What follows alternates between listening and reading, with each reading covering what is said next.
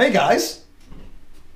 So, you want to learn how to make one of these bad boys, huh? You want to make your own fishing rod holder? Well, let's get right to it.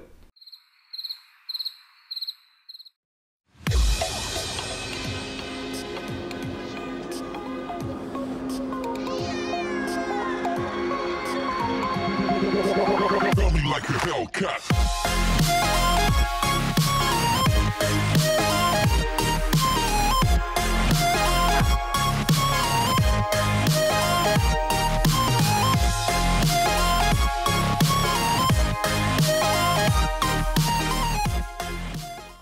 Alright, so a while back, when I first started catfishing, I was trying to find a good rod holder because I'm a big bank fisherman. I don't have a boat. I have a couple of kayaks, but I don't really use them a lot. So I was kind of looking for like a rod holder, and I first started off with those orange ones you buy at Walmart. And that really, you know, those were really weak. They were really way too flexible, and they were not well made, and the welds would often break. So then I was kind of looking for a heavier update. So I went to Walmart again, and I picked up those blue and white colored Hurricane rod holders, and they didn't hold up either.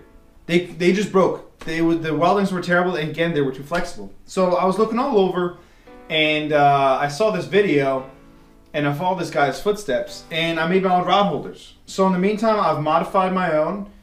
So I've made it by his model, just like it, but I've modified it a little bit. So I'm going to show you guys how you can make your own awesome heavy-duty rod holder for the bank. So this can also be used in rocks. I've had flatheads take these down, and they've not been able to bend these. These are really good, especially for circle hooks, because they have no give. So the moment that flathead or that blue catfish takes it, it's going to set the hook on him even better.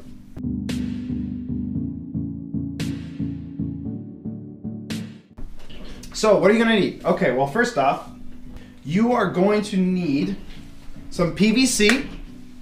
So what I have right here, I got at Lowe's. You can get this at Home Depot too. It's heavy duty PVC. Now if you want to find the right size for yourself, all you really need to do is to kind of get your fishing rod, right? And you want to kind of see, well,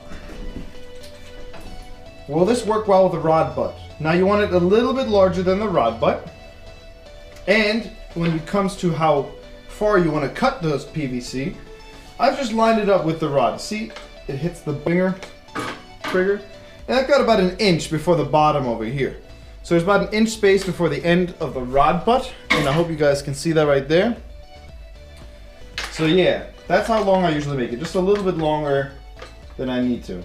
And so what that allows is too, when you stick this all the way down to the ground, you're still going to have a little bit of space, so that rod butt's not going to get in the dirt, it's not going to get dirty.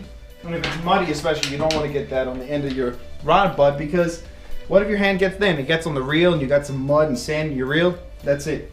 Also, this is not good for sand or the beach. Do not try to use this on the beach. Get a sand spike for that. You can make that at home too yourself with PVC. Next thing we need, a steel rod. Now this is a solid steel rod, not hollow inside. It's solid, and I got this from Lowe's, and it's about $5 for this 3-foot by 3/8 inch steel. I like it. It's nice and thick and still goes in the ground well. It's very strong. It does rust, but that's okay. That's perfectly fine. So now that you have the PVC and you've got the steel rod, well, let's talk about the fact that you need a metal saw. Now I use this metal saw for the PVC too, and it's an old blade, that's why. You can pick up these Lennox medium metal saw blades up from Lowe's for like $2. You just attach those right here into those points on your saw. So before you start sawing the metal into the sections that you make them, you want to have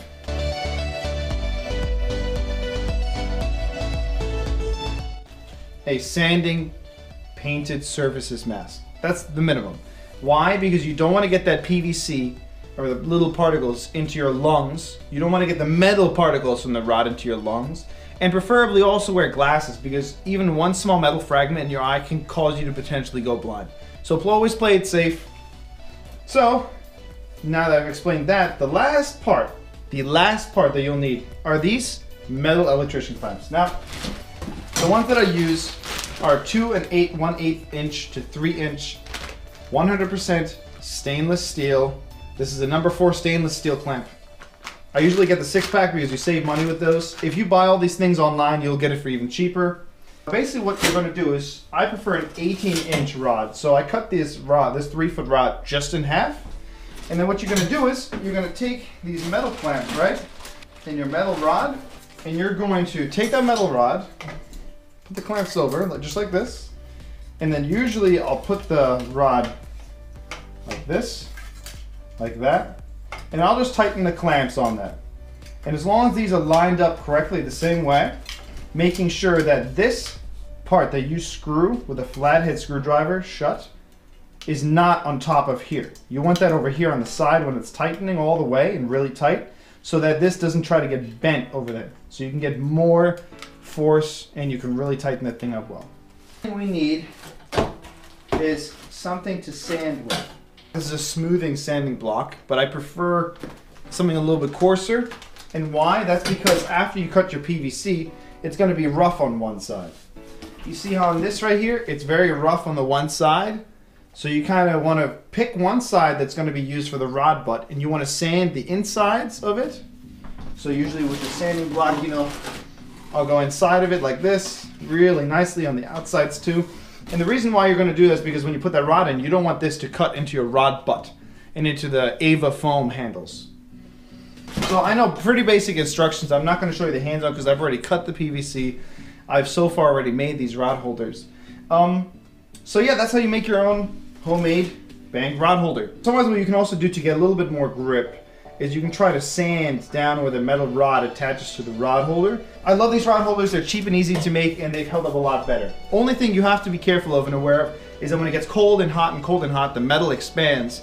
So it increases in size and then it also decreases in size. So always make sure you have your flathead screwdriver on you to tighten up these clamps right here in case they loosen up. Other than that, these things will last you forever, and they are awesome rod holders. I hope I was able to help you guys out today. I hope I was informative. If you would like more information on fishing guides and fishing tips, and especially when it comes to catfishing, well, you came to the right guy. So stay tuned for more content. If you want to see more, please subscribe. Give me a thumbs up if you can. It means a lot to me. And I guess that's it for today. Well, Catterman out.